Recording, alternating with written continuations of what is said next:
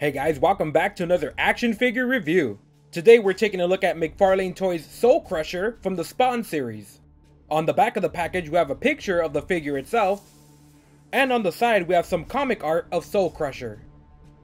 McFarlane action figures are easy to remove from the box without having to tear anything open. But in order to remove the stand, you will have to tear open the plastic glued onto the box. Soul Crusher is one of the newest characters Spawn interacts with in the comics. He's a mysterious soldier who's skilled in both military weapons and fighting. Soul Crusher resents both demons and heaven, wanting Earth to be left alone by both factions. Soul Crusher has his own form of justice and is often in conflict with Spawn's own point of view. While Soul Crusher's backstory isn't revealed at the time of this video, we later learn that there have been multiple Soul Crushers in the past and even more in training. It's not exactly stated which series this Soul Crusher is from. Let's check out the details. The face of Soul Crusher is covered by a black gas mask with the large breathing hose hanging down. The large green hooded cloak covers the rest of the head. More of that large green hood can be seen on the side, where we can notice the fine detail in the sculpting. Large straps, belts, and the rest of the breathing hose decorates the chest. Underneath all the gear, we have a large plate of steel armor covering the chest with the gray shirt underneath. The back is completely covered by the green hooded cloak, sculpted with waves and more of that rough texture. The cloak is long enough to reach all the way down to the feet. Underneath the cape, we can see a few details like the black vest, straps, and the filter for the gas mask. The shoulder has a few pads of black armor stacked on top of each other, with the rest of the wrinkled sleeves covered in a brown grime. The arms have elbow-long black leather gloves with a few wrinkles on the wrist. On the waist, we can see more details in the belts holding up the various pouches, detailed with silver buckles. The right thigh has more belts, strapping on the pistol holster onto the thigh.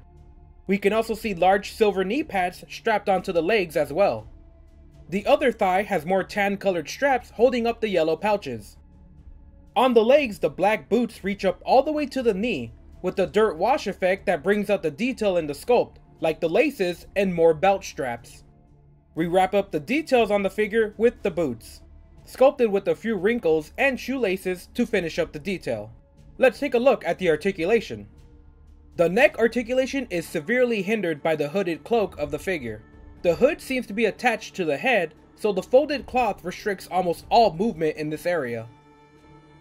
The right shoulder is also blocked by the cloak draped over the shoulder. We have normal rotation on the other shoulder, as well as open and closes. The bicep rotates, but again is blocked by the sculpt. Double jointed elbows.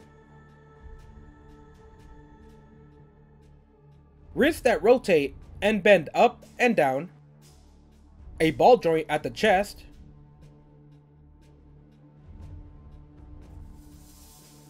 And another ball joint at the waist.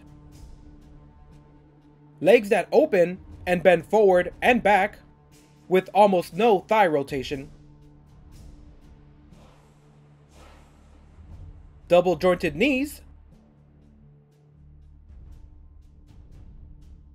Ankles that bend up and down and rotate, with a rotating foot and a toe that bends up. We have a silver assault rifle with a heavy dry brush of a rust effect. We get a small black pistol with a silver brushed effect. This pistol actually fits into the holster on the figure. And we get a standard McFarlane stand with the Spawn logo on it. Soul Crusher is the latest anti-hero in the Spawn comics, and not much is known about him. In a world with demons and angels, we have the standard human figure equipped with military gear that seems common and familiar. He does make the perfect soldier figure to use in any other line, and the paint and sculpting and detail is amazing on this figure at this price point. For the accessories, we do get two weapons to pose the figure with, including his assault rifle tipped with a bayonet. What stopped this figure from being one of the best army builder figures at this size is the severe lack of upper body articulation blocked by his cape. We do have the standard McFarlane body underneath, but the cloak is perfectly sculpted in a way that blocks a lot of the upper body articulation. Replacing the plastic cloak with the softer cloth one would unlock this figure's full potential. Overall, Soul Crusher makes a great soldier figure for any collection. You can stick him in as any army grunt that will fit perfectly in this setting. While the hood and cloak are a major part of the character's appearance, I wish there was a way to remove it or have a deluxe version with a cloth cape instead of plastic.